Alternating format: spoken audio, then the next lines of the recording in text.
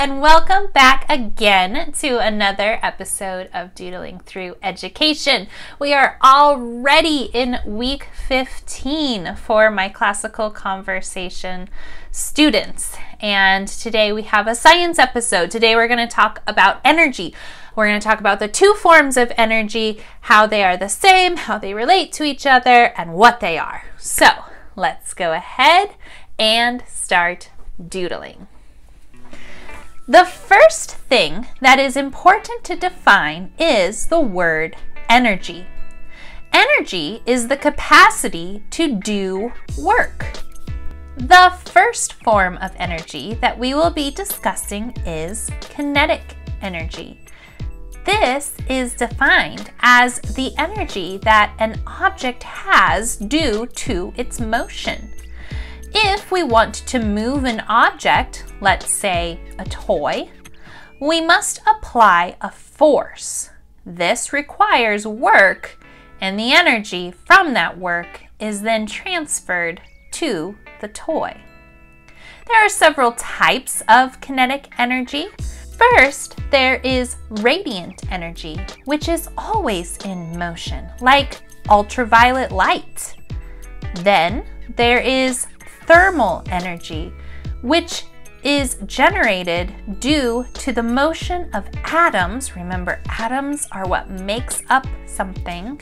So this is generated due to the motion of atoms when they collide with each other. And again, that's thermal energy. An example of thermal energy are hot springs. The next type of kinetic energy is sound energy. So the vibration of an object is what produces this sound energy. An example of this is drums or the string of an instrument like a guitar or violin. And then that brings us to electrical energy, which is obtained from free electrons that are positively and negatively charged. And we talked a little bit about positive and negative charges last week. Examples of electrical energy are batteries and lightning. And then last is mechanical energy. This is the sum, so the total of kinetic energy and potential energy. And we will talk about potential energy in a minute. So this is known as mechanical energy. It's the sum of the kinetic and potential energy.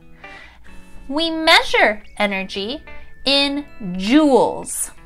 The equation to determine how much kinetic energy something has is 1/2 m times v squared, where m equals mass and v equals the object's velocity. So what would have more kinetic energy? Would a truck traveling down the road or a car going down the road at the same speed have more kinetic energy? The answer to this question is the truck, because it has a greater mass. And for my kiddos that understand the equation 1/2 mv squared, you will know that if it has a greater mass, then it's going to have a greater kinetic energy. Now, let's move on to the next form of energy. And remember, I said it is potential energy.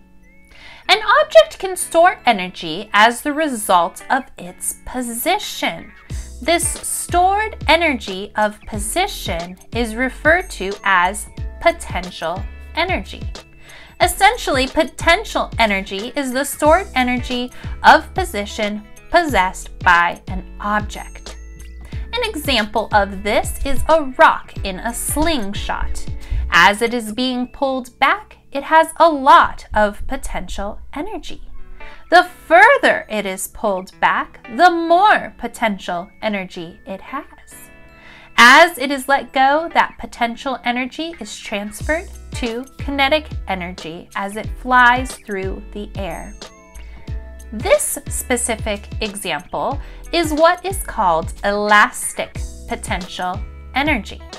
This is the energy stored in elastic materials as the result of their stretching or compressing. Elastic potential energy can be stored in things like rubber bands, bungee cords, trampolines, springs, an arrow drawn into a bow, etc. I often think about David and Goliath in this example. If David had a traditional slingshot, as he put the rock in the slingshot and pulled it back, that is what is called potential energy. And as he lets it go, then it will be transferred to kinetic energy. The other type of potential energy is called gravitational potential energy. So when I say that word gravitational, what do you hear? I hear the word gravity. So gravity is a big part of this potential energy.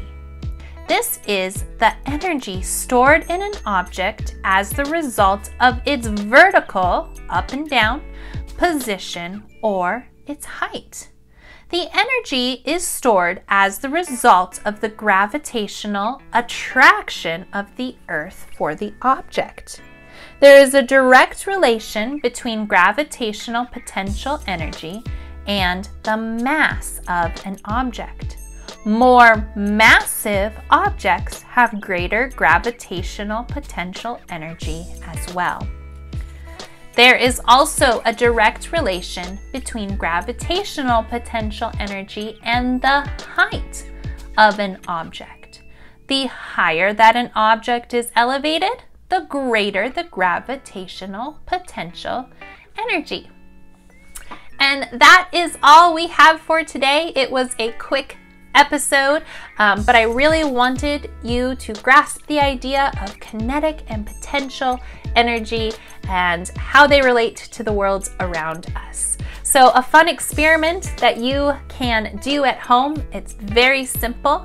You can just find a ball or a stuffed animal and you can hold it and you can see when you hold it that you have that the bear has potential energy, and specifically its gravitational potential energy. And when you let go and the bear drops to the ground, the stuffed animal drops to the ground, then it turns into kinetic energy. So you can do this with any non-breakable item in your home, and make sure you ask your parent before you drop things in your house. And on that note, I wanted to remind everyone to subscribe to the Doodling Through Education YouTube channel so you don't miss a single episode of the history or science facts. So remember to be kind, follow God's will, and take care. See you next time. Bye.